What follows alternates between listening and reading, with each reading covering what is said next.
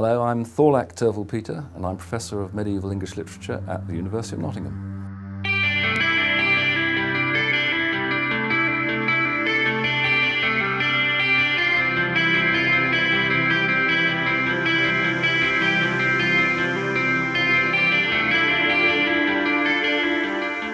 I teach Chaucer, which is extremely popular, but in fact I teach literature from the year 800 to 1500. We have huge numbers of students taking it. In fact, all our students of English take medieval literature. My own interest is particularly from 1066, the Norman Conquest, up to about 1530. But medieval literature would cover everything from the beginnings of English literature in about 700 or 800 up to 1530. Absolutely crucial difference is that it's all in manuscript. The coming of print culture right at the end of the Middle Ages altered everything. It altered all the forms of distribution and so on, so that instead of a text being laboriously copied out time after time, it could all be printed and distributed in thousands of copies, and that altered everything about the literature. Well, manuscript is something which is written usually on parchment, but later on paper, by a scribe, always a trained scribe, because manuscripts are very expensive, and then he would bring in what's called an illuminator, somebody who would provide the decoration and the pictures and so on. Here you have a couple of really wonderful pages from this mid-15th century manuscript, and here you have the crucifixion. Here you have a lovely little picture of Christ ascending into heaven, and there are his legs sticking out from the clouds and the people gazing up in wonder. I've written quite a lot over the years now. I've been at it a long time. I've written a book about the idea of nationalism as expressed in English literature in the Middle Ages. I also do quite a lot of editing. There's a very well-known poem called Piers Plowman, and I'm working with a team in America mainly to produce electronic editions of this work. In recent months, I've been working particularly on the manuscripts which have been acquired by the University of Nottingham fairly recently. We managed to get a grant from the Arts and Humanities Research Council to study these manuscripts, which are particularly interesting because they all come from one place. They all come from just across the road from the University of Nottingham, from Woollerton Hall, and were all owned by the Willoughby family from the Middle Ages onwards. So they form a family collection of manuscripts which is now housed at the University of Nottingham. What we've got here is the Woollerton Antiphonal, and an antiphonal is a book that was used by the choir in a church to help them sing what are called the responses. It's a huge book, and it was put on a lectern, and then the choir would stand round it, and they could all see it because it was so large. Now, these are just photographs because the original is extremely valuable and also extremely fragile. It has suffered over the ages and is now being conserved and is very difficult to handle. We're first of all studying the manuscripts meticulously themselves, seeing how they're made up, seeing when they were written, what their features are. But I'm particularly interested in their history, in how they came to be part of this Woollerton Hall, Woollerton Library collection, and what they tell us about the family, about the period, about medieval life and literature generally. As part of the decoration, you have some shields. There's one there, and there's another one there. And these shields belonged to a man called Sir Thomas Chaworth, a Nottinghamshire man, who had this manuscript made for him. In isolation, it is a wonderful example of late medieval art.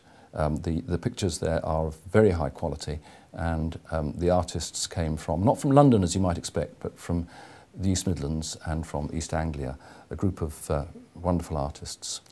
But what is particularly interesting to me is the history of the manuscript and why it came to Woollerton Church. It came to Woollerton Church when the Willoughby family, moved from Willoughby on the Wolds to Woollerton. They set up the church as their home base, and Richard Willoughby acquired this manuscript as a mark of the prestige that he required of his church. It's extraordinary, I think, that the terms medieval and the Middle Ages are used as terms of abuse, and so you know, in a recent respected newspaper you get a headline, women's pay still in the Middle Ages, and you think, well, does that mean they were paid in groats? What does it mean? But no, of course, it's just a term of abuse, and I think we abuse our own past at our peril. It's important that we know about our heritage, about our past, about society as it was 500, 1,000 years ago, because it is part of our own society. We have grown out of that society. We share many things with it, many attitudes are the same, but also very many are very different. And it's those differences and similarities which are important for us to understand, because by doing so, we understand about ourselves, we understand something about our society. That's how we learn, by stepping outside our society for a minute and just looking at it from a position of some distance. I mean, there's always a problem with what's called impact now, isn't there, with communicating with people who are right outside the university and who will certainly not get direct benefit. But I think the notion that universities pursue knowledge about society, about literature, about life in the past, will eventually feed into our notion of ourselves as human beings. We discovered this a few years ago in the collection in the university library. It's just a single leaf, just one leaf, and it turned up in a box of watercolours, so we don't know anything about its context or where it came from or who made it. It's quite different from the Woollerton antiphonal. What can it tell us? Well, it turns out that the text is the life of somebody I'd never heard of at the time, the life of St. Zita.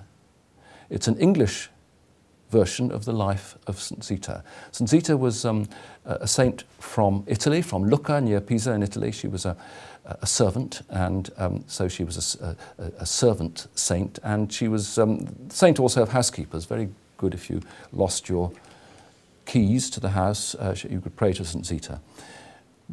The curious thing is that there was clearly a cult of St. Zita in England, in eastern England, in East Midlands and in East Anglia, and the more one looks into this, the more one sees how strong this cult was.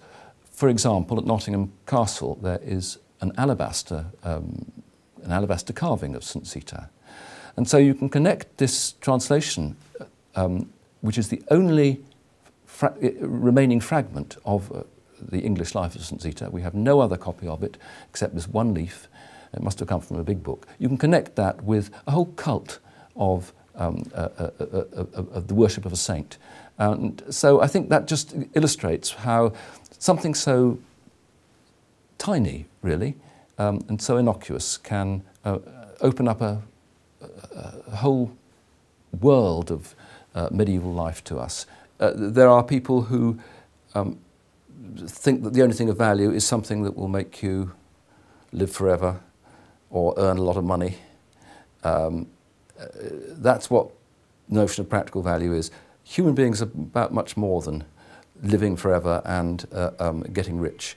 If that's all we were about, then we should certainly get rid of the arts and humanities altogether. But in fact, what makes us human is what the arts and humanities can provide, that understanding of ourselves and that appreciation of what it is to be human.